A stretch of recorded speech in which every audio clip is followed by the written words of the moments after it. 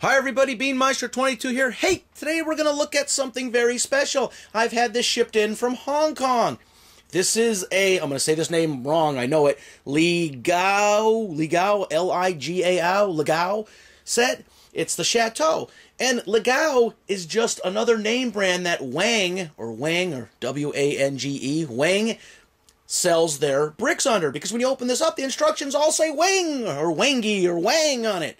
Yeah, you can pronounce these things any way you want to. They are still pretty cool sets, and I am impressed. I've heard some pretty poor reviews about some of the Wange sets having clutch problems and low-quality bricks. And if they've had that problem in the past, they do not have it now. So far, I've probably put together about a dozen of these Wange branded sets and the Ligao sets. I know I can't pronounce any of these correctly. I'm sorry. Figure it out for me. Tell me how to pronounce these.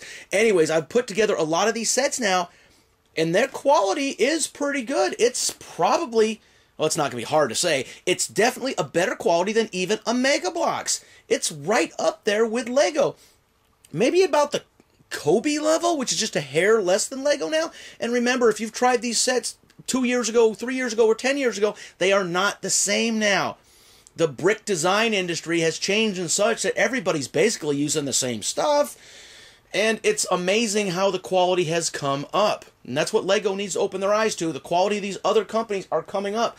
So if Lego, you can't change your quality because you're already top notch, you're going to have to start competing in price, because this set cost me about $12.99.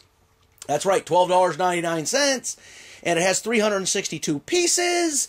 And you got some horses and a bunch of men, but you got stickers to put on. I hate to put the stickers on. But it's a cool little castle-like chateau thingy. Is that a real... anyways, it's pretty cool. This is set number 040104. That's 040104. And it's by Ligao, made by Wange. And it's the Chateau set. And another interesting thing with this is the amount of minifigs you get. This set came with 7 minifigs. It shows more than 7 minifigs on the box, but it came with 7 minifigs. And that is impressive. Now, there's some bonus builds. I don't want to say bonus builds. There's some different modifications you can do to make something else. You don't have to make this big chateau. You can make a little smaller house with a little parapet up top, or you can make a horse stable, or a little country farmhouse with this set. So if you got this set, you can have the big chateau, or you could have the smaller buildings. Or you can buy 3 or 4 of these sets and hook them together as big chateaus and have a really big chateau, or you can have just a wide variety. But like I said, this was under $13. And remember, you're going to pay a little bit extra for that shipping and handling from Hong Kong. But I did this in an order with 24 other packages, other boxes and brick sets. So really, per box, the shipping was probably only about $1.50. But if you order one of them, your shipping's probably going to be like $25. And still, 12 something plus 25 is still cheaper than a set like this would be from Lego. So what do you think? Have you heard of this brand before? Have you seen this set before? I know a couple of you people out there are very familiar with these bricks, especially if you live over in Asia. And I've seen some of your reviews, and some have said, hey, they're pretty good, and some said, hey, I don't like them.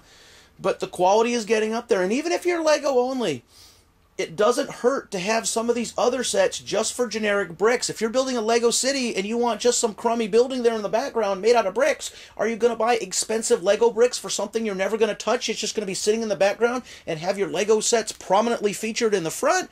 So that's a very good answer to the high cost of Lego, is to buy some of these cheaper sets and put them in the background. Or you can use those for bad guys and have Lego Wars.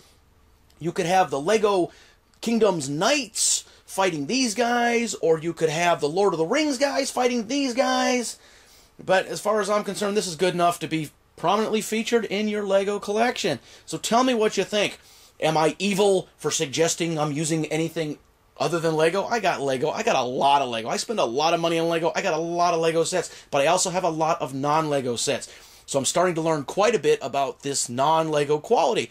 And I've said before, a few years ago, the quality wasn't there, but the quality seems to be there now. And it can change. It could change tomorrow. Who knows? But right now, the quality is really good, and I am very impressed. Alright, so leave your comments in the comment section. Bring it on. Tell me how you really feel. I mean, how you really feel about this. The good, the bad, and the ugly. And as always, thanks for watching.